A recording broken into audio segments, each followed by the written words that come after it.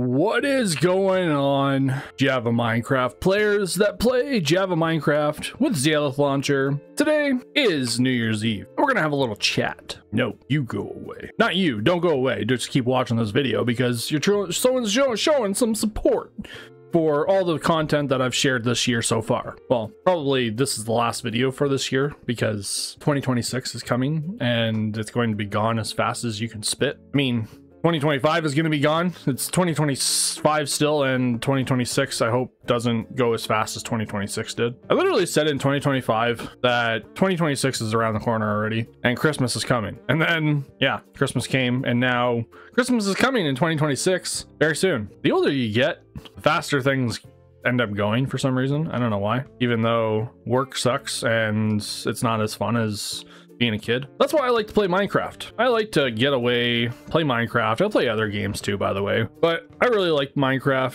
for the nostalgia. I like playing Minecraft for the mods, like the broken script, for example, which is something that I enjoy actually playing, horror stuff like this. And I like a lot of stuff like this, like ARGs, mysterious things on the internet, creepypastas, all that kind of stuff. That's who I am. I like that kind of stuff. Hey, look at iron. They just fall into this cave. What the frick? Okay. Anyways, yeah, I enjoy that kind of stuff. This channel started this year because I like Zalith Launcher. Zalith Launcher is a great launcher, and I'm getting shot at. What the heck am I getting killed by? What the heck was that? Okay, then.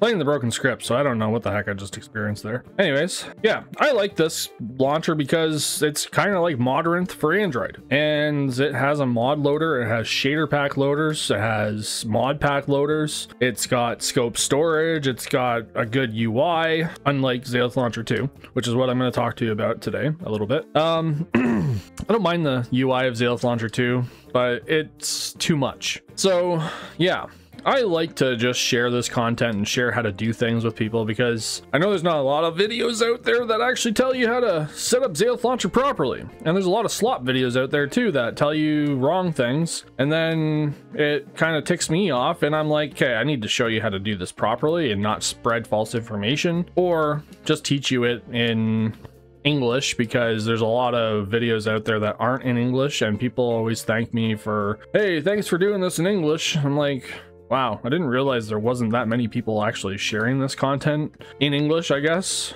Not that I have anything against other languages, obviously, it's just the fact that there is a lot of not English videos out there for Zalith Launcher. And probably because a lot of people actually don't even know this exists. A lot of people don't even know that Java Minecraft exists on your phone. Did you know that? Like, there's a lot of people that actually don't know that, and I realized that the other day. So it's cool to actually share this and share how to set it up properly and play Java Minecraft, including mod packs like this one, which is called the Only Broken Script, which is a mod pack I put together, which is basically just the broken script and some optimization mods. Go download it, please. Share Only Broken Script with everybody that wants to play the broken script. Do it. Do it now, or else you won't get a free Java Minecraft account like the one that just popped up on the screen. So yeah, I do stuff like that too. I give away Java Minecraft accounts on this channel, even though this channel is not that huge. And I try to draw people in, not by just doing that, but by showing people cool things and showing people things that they request. Because a lot of people are like, hey, can you show us how to do this? And some people I'm like, well, no, not really. That's something that you need to ask your mom and dad to do, or your parent or your guardian. I can't show you how to set up a Minecraft account. That's not really something that I'm going to show on the channel because that's also against, I think, Microsoft's terms, which is not something that I'm going to do. I think you have to set up your own Microsoft account because Microsoft also has things in place where if you're underage and you're trying to set up a Microsoft account, you're not allowed to do that, and you have to have your parents do that for you. But yeah, that all aside, I would love to show everything and share everything I possibly can, but I can't. You know, it's something that I have to follow also the policies of YouTube and basically just abide by everything. So Zalith Launcher 2 is something that a lot of people have asked me again, why don't you show anything about it yet?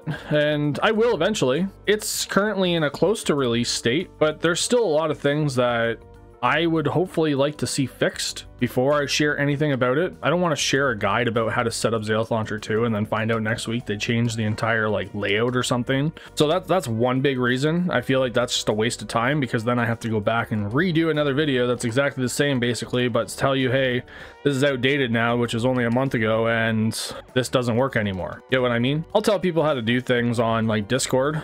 Like I go on Discord, on Zalith Launcher Discord often, and try to share some ideas and tips and stuff like that, and then I'll share my YouTube channel. And a lot of people do agree with me and say, just use Zalith Launcher 1 for now, because Zalith Launcher 2 isn't ready, which it's not.